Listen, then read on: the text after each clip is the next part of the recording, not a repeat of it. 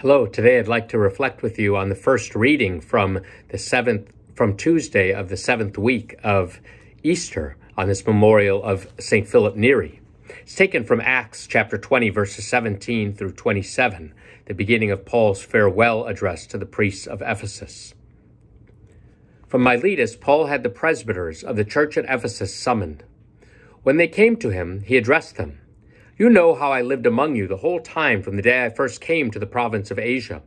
I served the Lord with all humility and with the tears and trials that came to me because of the plots of the Jews. And I did not at all shrink from telling you what was for your benefit, or from teaching you in public or in your homes. I earnestly bore witness for both Jews and Greeks to repentance before God and to faith in our Lord Jesus.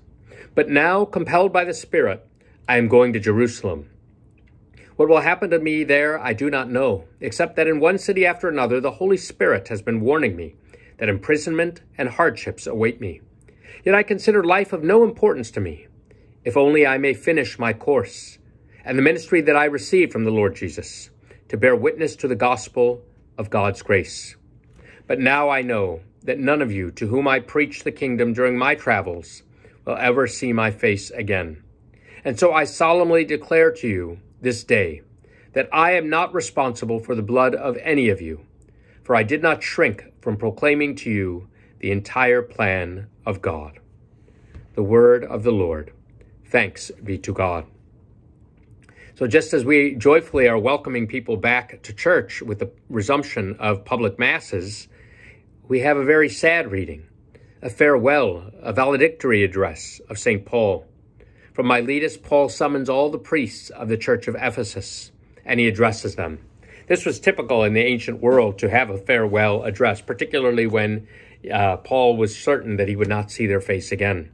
He recounted his own connection with those priests, how he lived among them, and he wants them to imitate him, just as he has imitated Christ.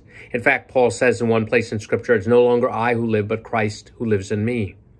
Well, how did he serve them? How was he with these priests at Ephesus? He says, I served the Lord with all humility and with the tears and trials that came to me. Do we do the same? Do we serve the Lord humbly?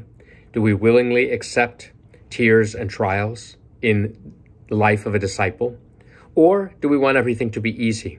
Are we proud because we have some knowledge of the Lord or some education? How do we serve? Right? True authority is for service, not to dominate over others. Paul carried out his ministry amongst them, and he says, I did not at all shrink from telling you what was for your benefit. To say, this is your true good.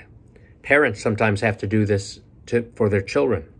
But do we do that? Or do we sort of turn a blind eye to people's faults, to people's bad behavior that is only going to hurt them? Do we tell them what truly is for their benefit, for their own good? And Paul continues, I did not at all shrink from telling you what was for your benefit or from teaching you in public or in your homes. Right? He's not afraid to express the fullness of the teaching about the Lord Jesus in public or in homes. Sometimes today, the government and other people want us to keep faith as something private. But how could we keep to ourselves this precious treasure? Rather, we should proclaim the truth in love and in its fullness, not shrinking from our duty, worrying about what will people think of me. Paul then continues, I earnestly bore witness for both Jews and Greeks. So we are all called to bear witness, but how earnestly do we do it? Are we very fervent for the Lord and zealous for the Lord, or are we more lukewarm? Paul earnestly bore witness for Jews and Gentiles, that is, for all peoples known to him. But to what did he bear witness? To repentance before God. He called people to a deeper and deeper conversion, to leave behind their sins. But repentance is not the whole story. Turning away from our sins is a necessary part of the story. But Paul says, I bore witness to repentance before God and to faith in our Lord Jesus.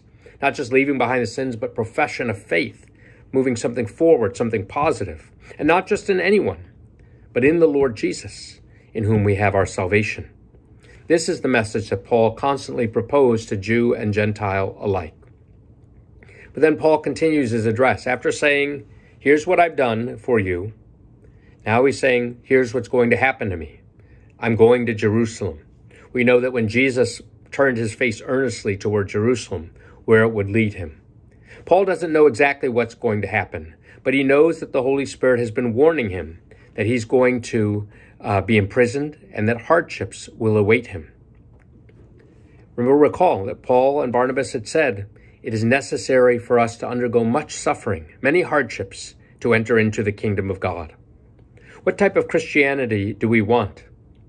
A Christianity that is easy, that doesn't involve suffering or the cross? Or in fact, one that involves embracing the cross and a hardship in life, but then passing on toward the resurrection?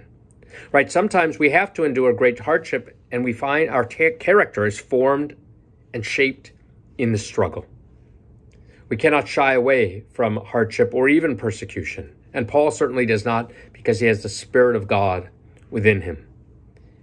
He continues, I consider life of no importance. He has died to Christ and now lives for Christ. If only I may finish my course and the ministry that I receive from the Lord Jesus. In another place in Scripture, Paul says, I have fought the good fight. I have finished the race. I have kept the faith. Could we say the same? That we consider our life and a human respect of little importance to us if we should only finish our course and end up in heaven, having been faithful to all the duties that Christ has given us. He has given us many gifts, but many responsibilities. Have we finished the course? Have we finished the ministry that we have received from the Lord Jesus?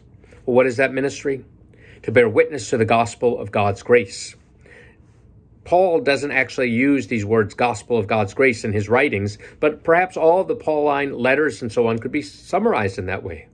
Good news about what God does for us. Good news about God's friendship. Good news about God's mercy.